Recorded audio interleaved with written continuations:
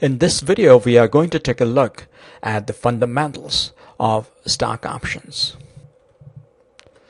A stock option is a contract between a buyer and a seller.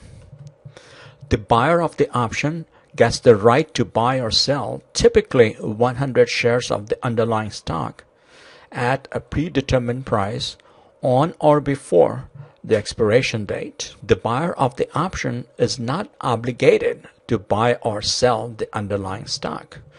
The buyer will only do so when it's profitable. Let's take a look at some important elements or aspects of a stock option. The price of the option is the first one. It's also known as the premium. This is the price that the buyer of the option must pay to the seller of the option. The second one is the predetermined price, known as the strike price or the exercise price. The third one is the stock price or the market price of the stock. And finally, the expiration date. If the buyer of the option does not exercise it before the expiration date, the buyer loses the premium and the seller keeps the premium. There are two basic types of stock options. The first one is a call option, which allows the buyer of the contract to buy the underlying stock at the strike price or the exercise price. The buyer will exercise the call option when the stock price is above the exercise price. A put option allows the buyer of the contract to sell the underlying stock at the strike price. The buyer will exercise the put option when the stock price is below the strike price. That way, the buyer is selling the stock at a higher price. Let's take a look at an example of a call option and a put option. We have a call option on stock of XYZ company where the strike price is $100 and the premium is $10. This means that the buyer will exercise the option when the stock price goes above the strike price. We're going to plot the stock price along the x-axis and profit or loss at expiration along the y-axis. At $100, the stock price and the strike price are the same. So this option is called at the money, and the buyer is not going to exercise the option. So essentially, the buyer will lose the $10 premium. At $90, the buyer is not going to exercise the option. Same thing at $80, $70, $60, and all the stock prices below $60. So we have this situation for the buyer. This option is out of the money for all the prices below $100. At $110, the stock price is above the strike price. So the buyer is going to exercise the option and the profit is going to be $10. The net profit after subtracting the premium is $0. So $110 in this example is the break-even price for this call option. For a call option, break-even price equals the strike price plus the premium. Sometimes there is a confusion when it's easy to mix the break-even price with the strike price or at the money price. But we have to keep in mind that the break-even price for a call option equals the strike price plus the premium. At $120, the gain is $20, and after subtracting the premium, the net gain is $10. So we have here a dot representing $10 profit at the stock price of $120. Likewise, we have a net profit of $20 at the stock price of $130 and a net gain of $30 when the stock price is $140. The maximum possible gain here is unlimited. Theoretically, the price of the XYZ stock can go very, very high. So the gain is unlimited.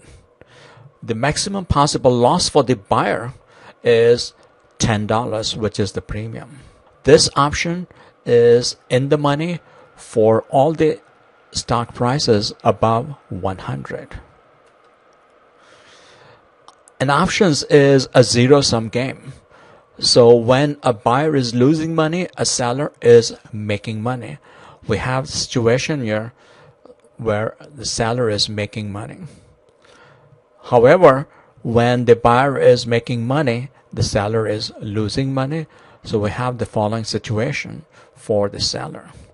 So the maximum possible loss for the seller is going to be unlimited, and the maximum possible gain for the seller is only going to be $10. Why would a seller enter into this type of an agreement? Because most options expire unexercised. So the odds are in the favor of the seller. What should the buyer do at the stock price of 105?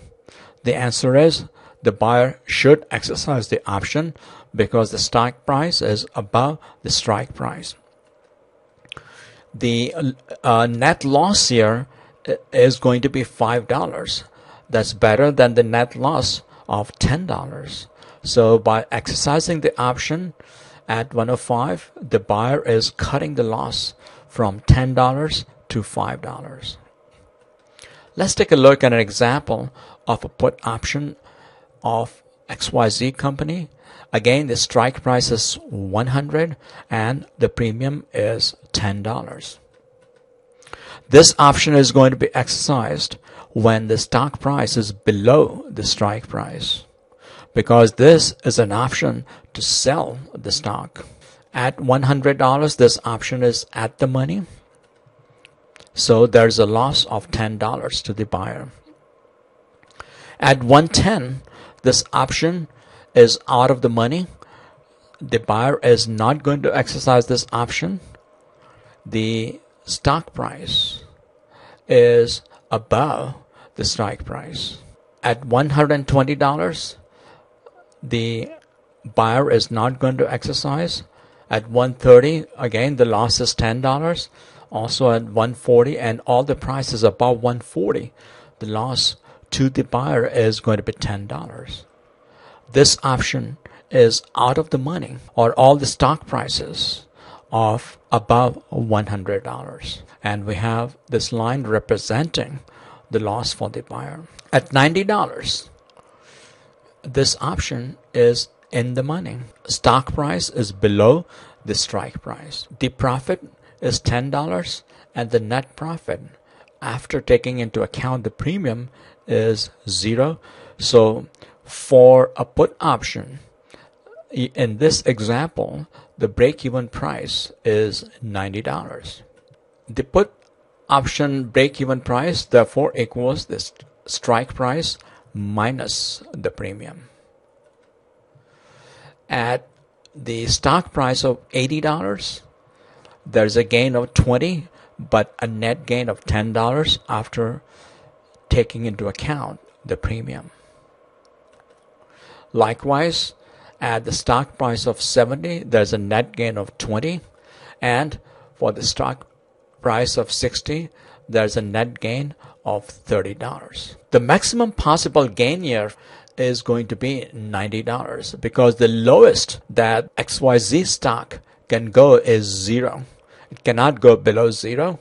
So the maximum possible gain is going to be $100 minus the $10 premium, or $90. The maximum possible loss for the buyer is going to be $10. This option is in the money for the prices below $100. Again, we have seller's position, which is opposite to the buyer's position. And for the seller, the maximum possible gain is $10, and the maximum possible loss in this example is $90.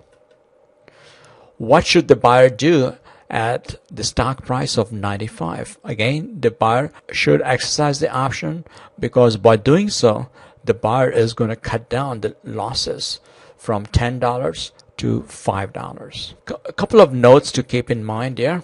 An American option can be exercised on or before the expiration date.